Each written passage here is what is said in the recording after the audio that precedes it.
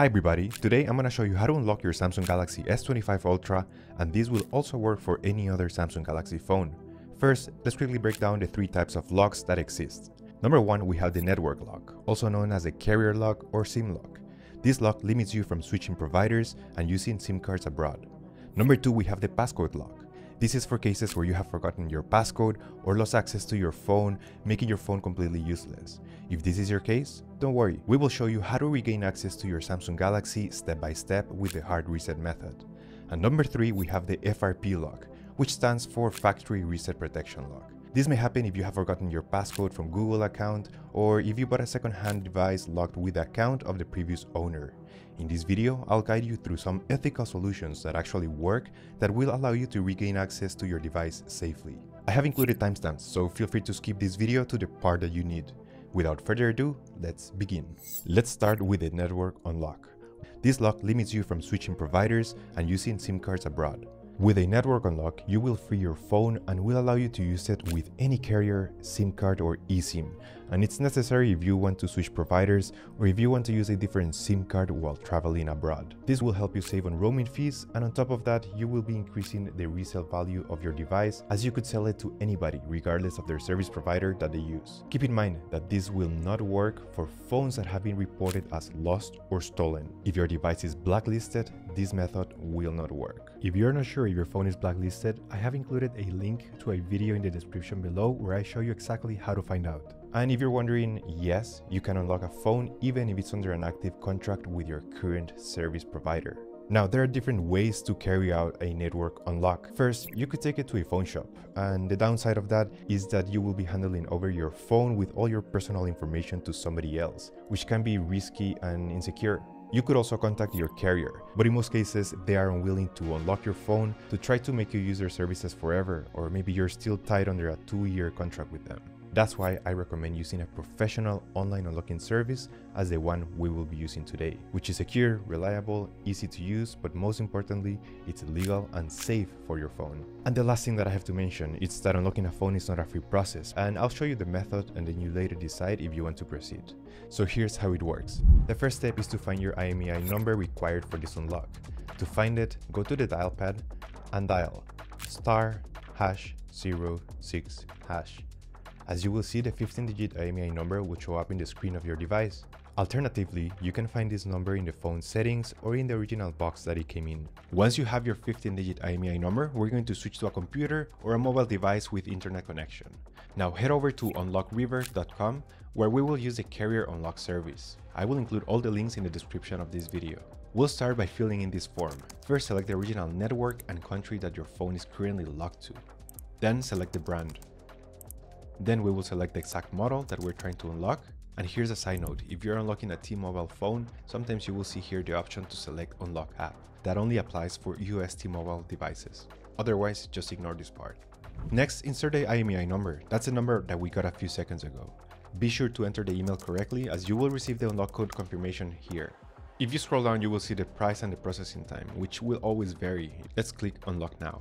On the following screen, you will get to see a summary of your order, review that all the information is correct, and place your order. After placing your order, you will receive 2 emails. The first email confirming your order and the second one after the unlock has been successfully completed. The second email should look something like this. In this email, you will receive an unlock code together with instructions to finalize the process. The most important part of this email is the unlock code. So turn off your phone. Then insert a new SIM card from a different carrier. If you are using an eSIM, I'll show you a method later. Then restart your phone. It will take a few seconds to recognize the new SIM card and a message will show up requesting the unlock code. If you don't see this message or if you're trying to install an eSIM, go to the dial pad and dial *7465625638*#. This will bring up the message requesting the network unlock code. So go ahead, insert the code and boom. Our Samsung Galaxy has been successfully unlocked and now it's compatible with any eSIM or any SIM card from any country. For those of you that are trying to unlock a Samsung from United States T-Mobile, you should use the device unlock app which comes pre-installed or you can download it. Just open it and press permanent unlocked and your device should be factory unlocked. Now let's just quickly verify that the phone has been successfully unlocked by making a quick call. Perfect, and that's it. Your phone has been successfully unlocked and now we can use it with any SIM card anywhere in the world. and that's how you unlock any Samsung phone. Now let's cover the passcode unlock. So we all have been there. You pick up your phone and you can't remember your passcode or your security pattern. If you're locked out, we will show you how to do a hard reset to regain access to your phone.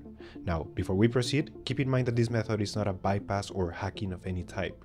We will do a factory reset on the Samsung device to bring it back to its factory settings. Before we start, make sure to back up any important data, as this process will erase all the data of this device. Let's jump in. First, you'll need to connect your phone to a computer using the USB cable.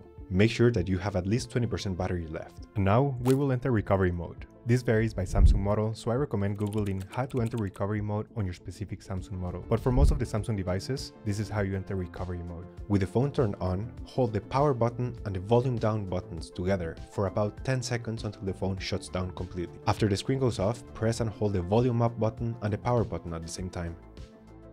Keep holding it until you see the Samsung logo appear. Once it does, release the buttons. In a few seconds, the Android recovery menu should appear. Since the touchscreen won't work in this mode, use the volume up and volume down to scroll. Scroll down to where it says Wipe Data Factory Reset. Here's a warning. If you proceed to reset this device, there's a chance that you will need the Google account email and password linked to this device, even after the reset is completed, and then press the power button to select it. So let's proceed. On the confirmation screen, scroll down to where it says Factory Data Reset and press the power button again. When it's finished, you'll be back at the recovery menu. Now scroll to Reboot System Now and press power button to restart your device. After a while, your device will restart. The first thing you have to do is to go through the initial setup. This may take a few moments, so let's fast forward. And that's it. This Samsung Galaxy S25 Ultra is now factory reset, unlocked, and we should be able to use it without any issues. Now, in some cases, after performing a full factory reset on your Samsung Galaxy, it can still be locked to a Google account with a cloud-based lock, and this is called the FRP protection, or Factory Reset Protection Lock. And most Android devices have it. This problem is more common than what you might think, and it usually happens when you have forgotten your account password, or if you bought a second-hand Samsung Galaxy where the previous owner didn't properly unlink their account. If that's your case, we recommend reaching out to the previous owner and asking them to unlink the device. However, if contacting the previous owner is impossible, or if you have completely lost access to the Google account the device is locked to, stick around because we're gonna do a process that will help you get your phone unlocked.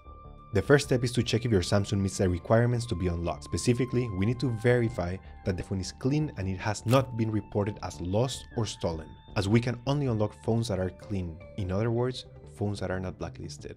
To verify this, you need to get your IMEI number of your Samsung Galaxy. To do that, tap on emergency call on the lock screen.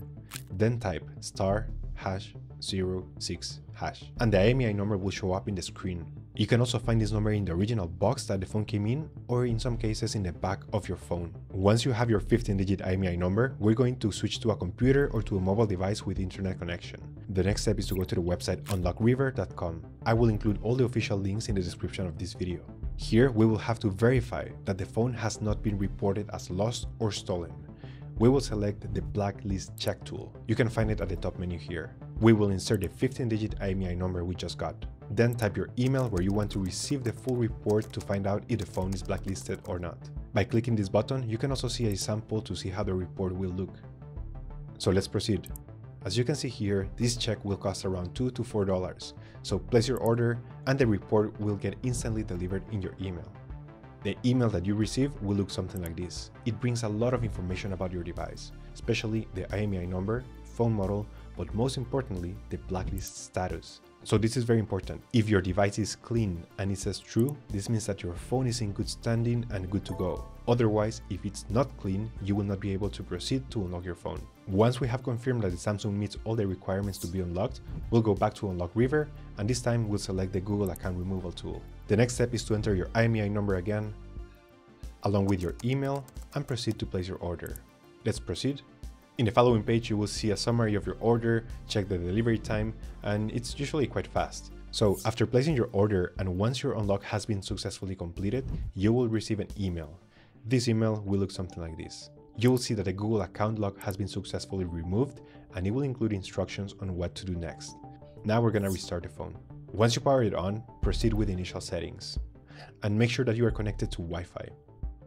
As you can see here, we have removed successfully the account from this device. And now we have the option to log into a new Google account, or we can skip this for now. We're gonna proceed with final setup. And that's it, our Samsung Galaxy S25 Ultra is finally successfully unlocked. I hope that this video helped you. Don't forget to click like, subscribe, and we'll see you in the next one. Take care.